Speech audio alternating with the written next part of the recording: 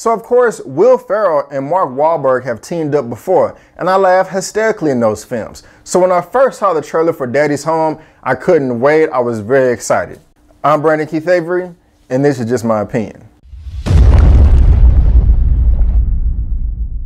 So like I said, Will Ferrell and Mark Wahlberg team up again in a comedic duo trying to bring laughs to your faces. And this film is being directed by Sean Andrews. He did Sex Drive, which I got a lot of laughs out of. He also did That's My Boy, which I thought was funny, but a lot of people didn't. But he also did Horrible Bosses 2, and I really didn't care for that film. I thought the first Horrible Bosses was great, but Horrible Bosses 2 was a bit of a disappointment. And to be honest, Daddy's Home kind of follows suit to the latter of Horrible Bosses 2 not living up to its full potential. That's not to say that it's bad. It is funny. I chuckled throughout majority of the film, but it could have been a lot better. And Will Ferrell is just his typical self, just toned down a bit, and Mark Wahlberg is just Mark Wahlberg. It seems like this movie will be hilarious, possibly one of the funniest in the year, and that's how the trailers presented itself.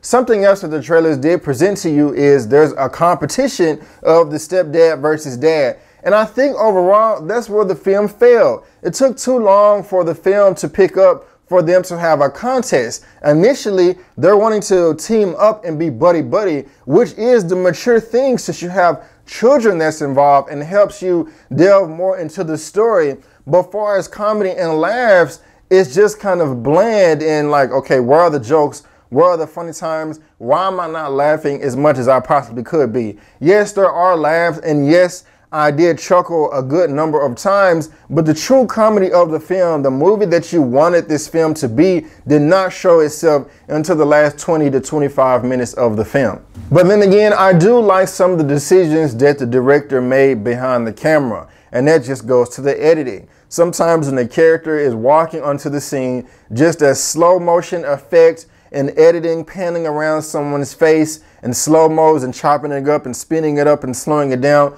that really did add some comedy to the film that were missing from the jokes, because some of the jokes tried to go too hard and were just begging for your attention.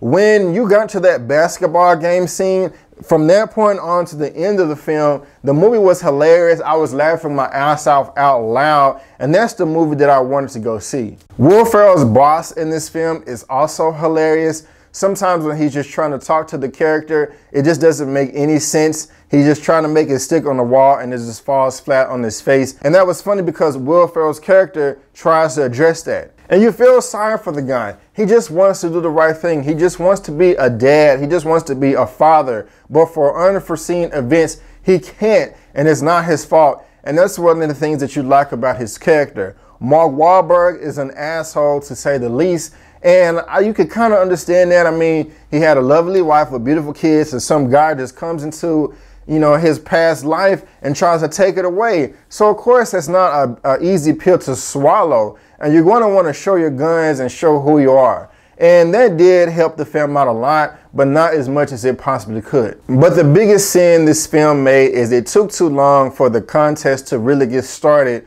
between the stepdad and the real dad, between Will Ferrell and Mark Wahlberg. If they would have picked it up towards the very beginning of the film, this thing would have been a lot better. Now, there are two jokes that presented themselves in the middle of the film, and at the time they initially just gave you chuckles, but they made full circle back around towards the end of the film and just blew up, and it just made the whole movie, it cranked it up a few notches. It made me laugh my butt off and made the film that much more funnier. If they would have been doing this throughout the whole film, this probably would have been another Anchorman, Step Brothers, those type of films, but it's not. Those movies were hilarious. This movie is just okay until it gets to the very end. And it also goes to show what goes around does come around, and that's just another joke that happens at the end of the film. If I had to rate this film out of a 1 out of 10, I would give it a 7.5 out of 10.